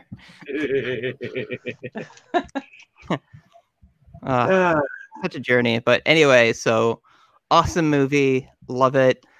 Let's try to quickly hit our other topics. So we've talked about the effects. Yep. The effects for the most part are pretty effective. Like, their animatronic alligator is like, it's passable. And then the scenes where they use the real alligators, like, great touch. Oh yeah. On the one hand, it works. On the other hand, they use like a different alligator like every time they do it, so it kind of really throws you off. It can, but it's like one of those things where if you're just letting it work, because see, maybe again, this is a byproduct of watching so many kaiju movies lately, but you learn to sort of like suspend the disbelief on the scale and the little details like that. So it's like you just let it blend together and you believe that it's just this one creature. And man, is Alligator effective at blending the scenes where it's the real gator with the others. I mean, of course, it's fake. There's but it's cool. Work, but most of them are pretty effective. Yeah, most of them are pretty good. They succeed more often than they fail with it, I would say. I would say so too. Anybody else have something for effects? No, not particularly. No. I would say that the initial scene where the alligator rolls the guy's leg off is pretty fucking horrifying, and one that tends to get overlooked if you're just watching, like, because it's right at the beginning of the movie. Yeah, it opens with an alligator show, which is where the kid gets the idea to buy the little alligator in the first place. They shredded some redneck's leg. I should probably get one of those. I did like that the actual creature, the alligator itself, came from the individual that was one of the major antagonists throughout the film. So I used to have when I was or the reptile expert that was that was his name was Ramon. There's a gag at the beginning of Alligator 2 where it's Ramon versus whoever, and the non-Ramon wrestler like beats the crap out of Ramon. It's meant to be like the new alligator. Dude, we need to see Ramon, but like grown to like fucking 40 foot in size versus like a scale version of the Gorton's fish stick, man. I think that would be like an epic American kaiju movie right there. Just brawling it out over some halibut or something. I don't know. I'm not sure how to respond to that. He's just coming at Ramon with like those those sticks, those hooks they used to pull the tuna up. You know what I mean? Anyway, the music on this, from what I can tell, there's really only one theme in the whole movie. Like, Alligator has a pretty cool score, but you hardly ever hear it. True. And it's not something you can actually get your hands on either. So I think there's one YouTube clip of the main theme. Like, you can get the main theme. I once had somebody who Craig Huxley, like a record label, like, look into it. And apparently you could get the rights to the music, but, how would you even go about it? So Craig Huxley is the music composer behind the theme of this, and believe it or not, he is behind some of the music in the Orville. Some of the music behind 10 Cloverfield Lane, Star Trek II Wrath of Khan. And he's done a lot of work behind the scenes with some of the Michael Jackson documentaries that have come out. Maybe we can email him. It's like, hey, do you have sound files for Alligator?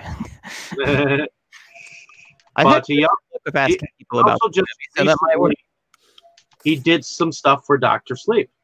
So sick. that was pretty cool. It was amazing. Like, I think I like it better than The Shining, frankly. I do too. I need to watch Dr. Sleep, so I can't really tell you. I mean, it's pretty good. Like, you should be very happy with it. Watch the extended cut. It's just one of those things on my definite watch list, you know. The director's cut. Anyway, so what was everybody's favorite thing? The pool scene. Even though I hated it, that pool scene just gets me every time. It definitely sticks with you. How about you, Matt? It does. If I had to, I mean, it's probably because of the. I'm gonna write the breaking through the street scene off as like being a favorite right now because of the kaiju shit that I've been watching. But I think if I had to choose an overall, it's that first time that when he's behind him when they're looking at the map, like we talk about. It's just so creepy, man. Yeah, like that's what you think of when you think of the whole, alligators and the sewer thing. Extremely scary in that scene. Like you don't look at it, but oh my god. And that's what makes it scary. I think those are my favorites too. So, and all right, who was next, Brandon or Jake? Oh, well, either case, I can say that my favorite is obviously the whole street scene where where the alligator just breaks right through the darn concrete. Yeah. It's such a I stop. I at the moment, and I'll admit, my least favorite thing about the movie is I was a little bit bored about it for a little bit, but that scene, it just it makes me pay attention. I was just like, heck yeah. And that little kid is such a beast, man. Like he runs up in there, his mom's drinking a tall boy. She don't give a fuck, which is probably why he's so savage, Oh yeah. And he just grabs a knife. Like he sees it eat a cop savagely, and then he's like, I'm gonna fuck this alligator up. And he runs up to his apartment and he gets a knife and he comes back out ready to shank that bitch. Oh yeah, I was just like, this is where the movie becomes awesome right here. And right now. Trying to ask him questions like, how big was it? Was it as big as him? As she points at the detective, and the kid's like, in El Dorado? Yes. The car? No, the refrigerator. Yeah, the car. It was as big as a car? It's like, well, but you gotta add the tail too. That's terrifying to think about, That's probably, if I had to put out a main. El Dorado was a boat of a car anyway, so. If I had to put out like a lowest aspect of the movie, I think it's that the scale of, because most people, I'm one of them. I can't just look at something and tell you that's 45 feet. Like 45 feet sounds long to me. So. Again, drawn back to the kaiju stuff, like if something is supposed to be so many meters, you make it actually to scale visually a few meters higher so that it doesn't like fall short of people's expectations. You know what I mean? With the creature, it's like it doesn't feel like a 40-foot alligator almost to me.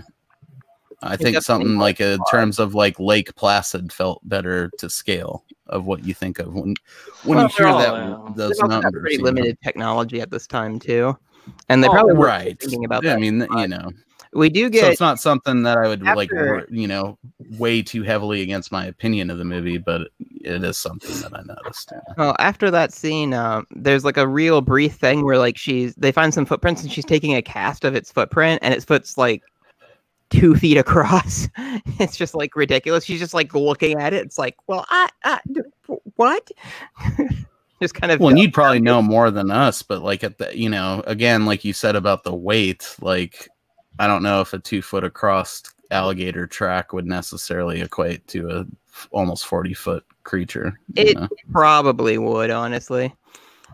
Because that is well, yeah, 2 feet is bigger too. Again, there it comes back to the scale. Like, I mean, Yeah. that footprint that cast that they hold up it's big. It's crazy. So I mean, it's big for sure. When she says 35 feet, like I can easily believe that. What about you, Jake? What was your favorite? I think, as per usual, nothing really floated to the very top.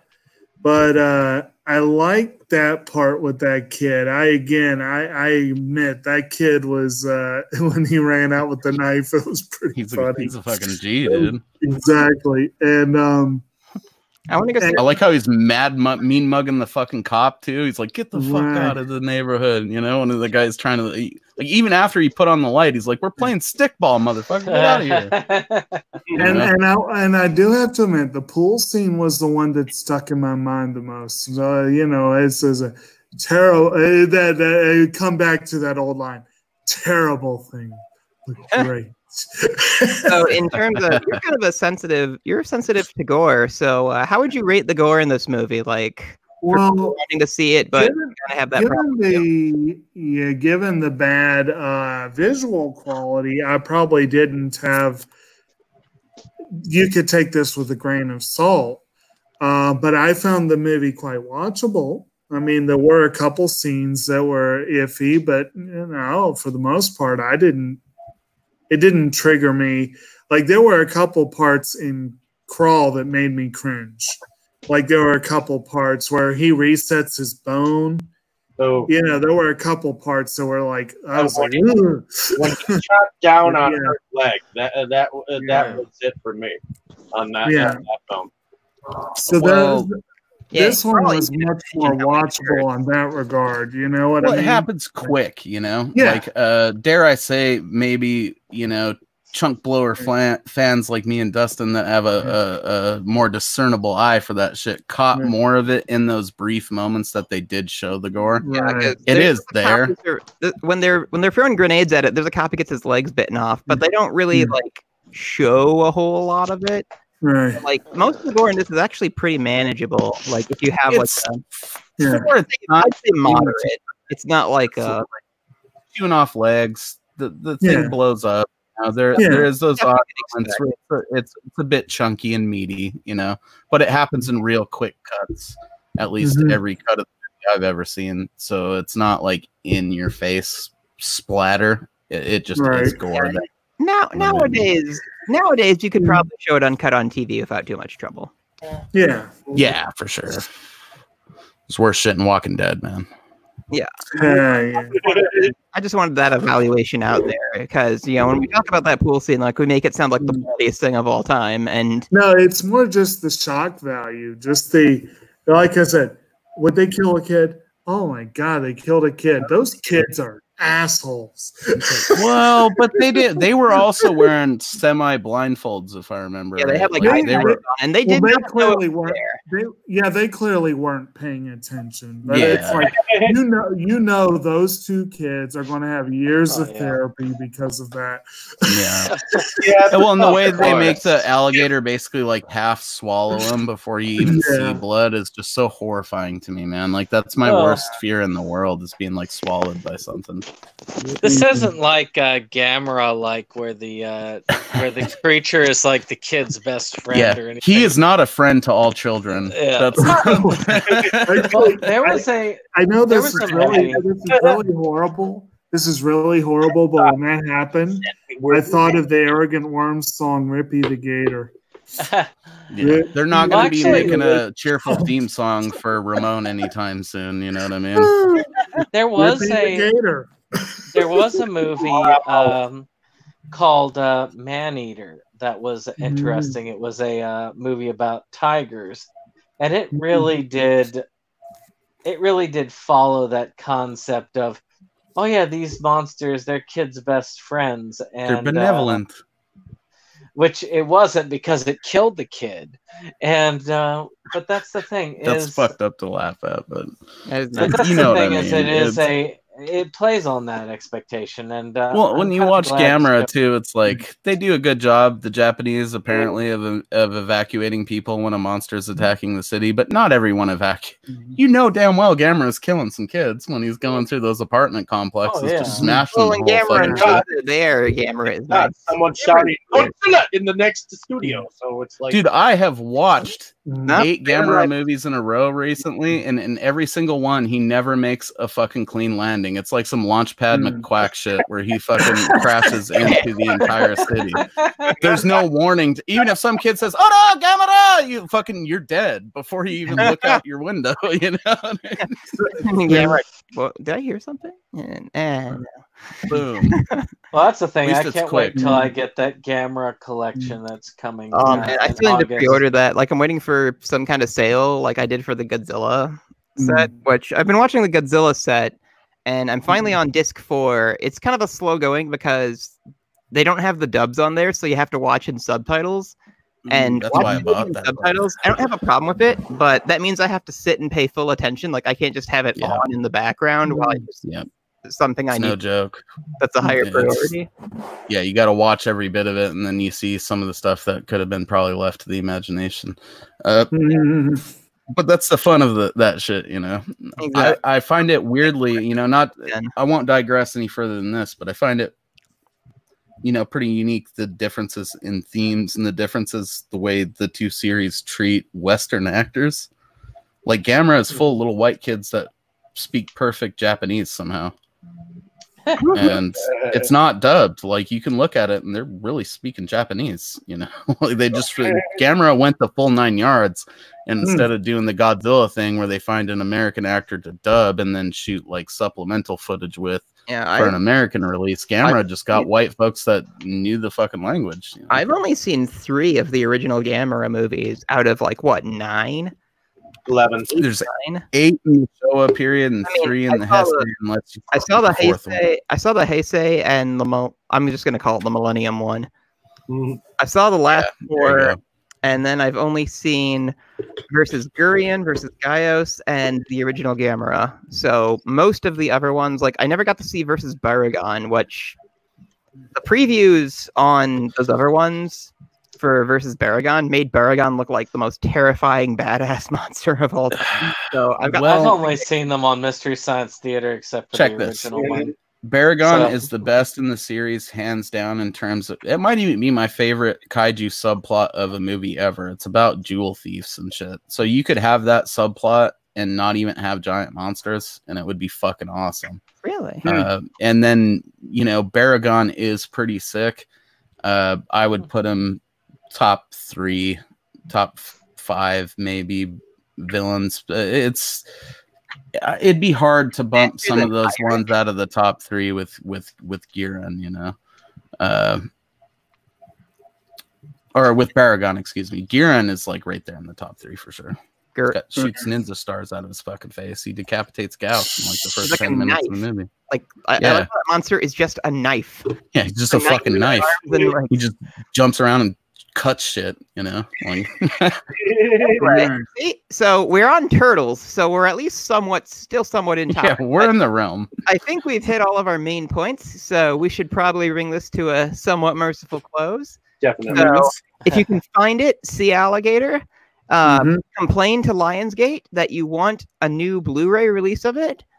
We want a proper Blu-ray of it, so we want it out of Lionsgate's hands and into a proper company that knows how to handle their shit. Or if Lionsgate is still doing the Vestron video series, I think they need like a number 19 and 20. So Alligator 1 and 2, you could do it just like the Warlock set or the Wishmaster set. It will make money, I guarantee it. And I would be glad to get if you that want on, us to stop just stealing the movie or watching it on YouTube, you need to fucking put it out in a way that we can buy it. Stop being jerks. Stealing by watching on YouTube, true. Although I stole it. I don't know. Maybe don't admit that. It's out there. Well, then again, it's so hard to see. I mean, it's kind of you kind of don't really have any options. I don't think you can even rent it on digital. Like I'm pretty sure you can't. One of my many regrets on sleeping on the VHS sale that our video store did back in the day. I got some great stuff. But I should show you my VHS stuff because I collected VHS for a while, and then it's kind of like I have no space for this. I can't play any of these. Yep, that's I gotta where it comes to. Well, I mean, I can play them, but DVD copy of any of the stuff that is not. I do have a VHS converter. So, fuck, we might have to do a collab video where we show the, our VHS collections or something, bud. That'd be fun. Maybe. But at any rate, so well, I guess that's it for Alligator. So it again, if you can see it, it's freaking amazing. And even though the copy on YouTube is pretty crummy, it's probably the best you're gonna get for a while. So complain the Lionsgate, do it. Yeah, and I mean, I feel like this shouldn't have to be said, but don't flush your fucking pets down the toilet. Well, of course not. Oh yeah, definitely. I mean, that's what starts this whole mess, and then restarts it, like at the very end of the film. So I am Dustin, also known as the Crypt of Horrors. I collect horror, well, anything really, and show my stuff off on YouTube, where I do collecting videos with increasing frequency. I have a few more. I just released everything I picked up from before the quarantine, and I filmed and am steadily releasing the stuff I picked up after quarantine. So a few of those, at least one of those, should drop within a day or two. I have an Instagram from our horror collection at the Crypt of Horrors, and you can interact with me on Twitter at DurCryptaxis, which is gonna become kind of my screen name for all my online horror stuff, Cryptaxis. So yeah, come follow me across all the different dimensions. And who wants? I like how it works two ways, like Crypt Access and Cryptaxis, like you're some type of fucking space lord or something. I don't know. I just go with it. Yeah. I am Mosley, and I often do videos for my own channel, which is Drunken Master Studios. Got some kaiju shit going on over there. Just general horror stuff. I've been super fucking unproductive, but you know what? I'm gonna start a new tradition tonight, where instead of like just not having anything to say when I've been a lazy bastard, I'm gonna recommend to you guys an absolutely random YouTube channel to check out. And tonight's recommendation is Totally Pointless TV. It is just this dude with probably one of the most abrasive yet super inclusive senses of humor I've ever seen, and he just absolutely rips into videos of fake kung fu masters, which is just a good time. Much like the subgenre on YouTube of like stolen valor dudes that pretend to be Navy SEALs being exposed. If you like good cringe, if you like just liars being caught in public and made to face the fucking shame of how shitty they are, and also people getting beaten up, the fake martial arts stuff is pretty awesome, because they tend to challenge like MMA fighters and stuff with their chi attacks and get totally worked. So if you want to see some stuff like that, pop on over to Totally Pointless TV. Sorry, I'm unproductive. And then, by the way, the director of this film also apparently directed Navy SEALs, if I remember correctly. So that's just fun. Well, I owe him a couple of beers on that point alone, But I'm gonna go next because I really do need to get to bed. Navy SEALs. What the hell is that from? Clerks. There it is. Yeah. Ooh, Navy SEAls. Yeah. But yeah, so I'm good to Wiki Jake. I am often on the YouTube channel Septum Sin versus the World. It's been a little bit different lately with all the quarantine stuff going on, but it's still fun and we have a good time with it. And I am a collector, movie fan, TV and anime fan here in Central Virginia. I have my Nature theme channel, Kotobuki Jake, also on YouTube. That'll eventually get updated. I plan it will be done. And that's it for me tonight. Jake, if you don't eventually do that, I'm gonna drive over there. I'm gonna abduct It you will from your happen. house, and I'm gonna take you out into the woods. He just installed. You're just gonna wake up at a cabin, sorry, bro. And I we're We're gonna take him in the woods and have him make content. Yes. I haven't installed the director software, so I can do more fun stuff than before. We'll recreate some scenes from those badass hunting humans movies where Jake screams and I'm like, ah! You know, I scream along. And I'm like, no one can hear you out here, motherfucker. Film those butterflies. Well, And y'all have a good. What's that? Do it, I Oh. said. Yeah, and y'all have a good night. I'm get going. Take care. Sleep well. Yeah, I gotta get I going. won't He's be, ready for some I won't kangaroo be pouch, long too, right behind there. you all, actually, but I'm Septum Sen of Septum Sen vs. the World. We're a channel that loves physical media in all of its shapes or forms. Mostly we cover movies, but we do cover the occasional music, video game, or book. So, with that being said, of course, we are adhering to the whole social distancing thing by meeting not so close together, but thanks to the holiday, it'll just be me, unfortunately, for you all this week. But hopefully, we will be together next week as we go. So, with that being said, I also work with Inside Movies Galore on helping to decide what things and what themes are up in the future. We should hopefully be deciding on the themes within the next week or so. So hopefully everybody's got that in mind for what they're going to vote for July. And but this month and next month, it's all about the people who make up this channel. And we've got 2 more left on our Meet the Cast, which our next individual will be Mo himself, which I will leave to go ahead and introduce the 2 films that we're going to be covering next week. Go ahead and tell us about.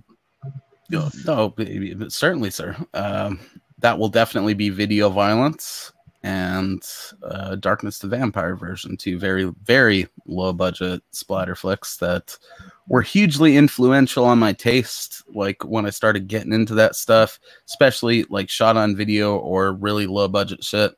So we're gonna get a taste of both those. You know, Darkness the Vampire version is more of a proper splatter film involving vampires in the tradition of like Dawn of the Dead or Evil Dead. A little mixture of both, you know. And Video Violence is just straight up what we would all do if we had a video store in our name and a fucking camera and some corn syrup. And I think that both of them are going to be a lot of fun. I think it's definitely going to showcase something that has definitely been represented on this channel, but you know, maybe some movies that will like help you guys branch out into exploring more of that, because they are pretty fucking fun. And I've always viewed them as like the highest quality in both areas, you know, be it film or shot on video. Hey, if you'll afford us those IMDb pages, just or something, or a page that shows it, so I can identify it, so I can start hunting that bad boy down. Well, I will do that. Video Violence is on a double feature thing with Video Violence 2, Camp Motion Pictures, and I believe the Darkness film. That one's not the easiest one to get, man. That's one of those ones that's up there in like the $80 range, I think, right now, and which is just insane to me because I paid like $11 for it at Hastings back in the day. But yeah, we'll get you guys versions of those for sure, and hopefully, you know, stuff like that I would like to see get re-released eventually. A lot of that stuff from Camp's catalog needs to, for sure, because there's some of those that you can get, and then there's some that are ridiculously expensive. So just Wood Chipper Massacre, which is like the worst fucking one. Wood Chipper Massacre. Yeah, like I want it because I love the movie. Badness at its greatest. Just the name alone writes quite the check. It is literally a movie made by some kids while their parents were out of town for like the afternoon. It's fucking, but it's fun and stupid. It's not worth $75. I've seen people wear shirts from that movie, so it's. I'd love to wear one, but yeah, that's kind of what we're going to be working with for that. I think that we're all going to enjoy it. Those two selections, especially, I think will hit a lot of the marks for a lot of us, even if some of you guys can't look past the low budgetness of it. It'll be a fun discussion, to be sure. Hey, they said there's an article that said people who like bad movies and B-level movies are actually the most intelligent of us. So hey, right there. Well, shit, dude. I'm a regular thoroughbred then. But yeah, that's pretty much what I got going on. Sub Rebel Gaming Club. Fuck with all these guys, of course, especially Dustin. Check out his article. It's going to be linked in the description. It sounds like really interesting reading, especially if you have interest in reptiles. And really, who doesn't have interest in cool, scaly, gross, weird things? So get on top of that immediately. Okay. Oh, yeah. And we've done you, Brandon, right? Yep. Okay. Your turn. My name is David Straggy. I am the founding father of Inside Movies Galore. So thank you for coming along with us on this fantastic journey that we have been going through now that we've gone through the sewer. Granddaddy Gator himself right here. Okay. Crawling on our hands and knees just to get through this bastard. But in any case, I also moonlight under a different channel called Delusions of Grandeur. Definitely check that channel out. I just recently went through and reviewed the Teenage Mutant Ninja Turtles series, and I've still got to put up my review of TMNT, and I'm probably going to go through the whole kit and caboodle just to end up at the end and ask you a question about where you think the series will go if they'll ever return to it. So apparently to weird, uncomfortable turtles with nostrils.